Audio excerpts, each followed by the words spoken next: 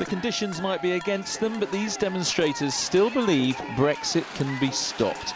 And they don't think Friday's agreement changed anything. It was the beginning, but I don't think it's enough. But not good enough? Not good enough. You'd rather... what would happen? Cancel Brexit, stop Brexit. It's a step in the right direction. We're less likely to fall off the cliff edge if we move ahead under that agreement. But the best deal is staying in. It's still staying in, it always has been. That's not what she thinks. Theresa May told MPs today Friday's agreement had been an important milestone.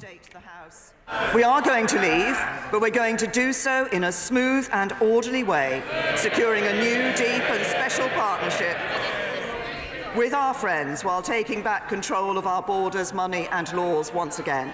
That's my mission, this is this government's mission, and on Friday we took a big step towards achieving it. She has the backing of her government for now, but when it comes to the next step, there are different views.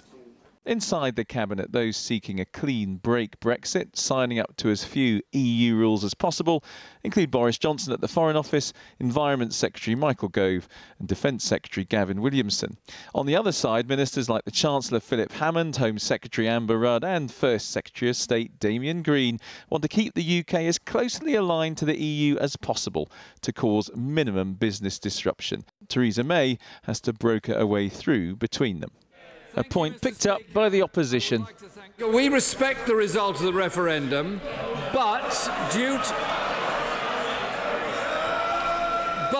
to this government's shambolic negotiations, it's getting increasingly difficult to believe this is a government that is indeed even capable of negotiating a good deal for Britain. But at least for now, her enemies are opposite, not behind her.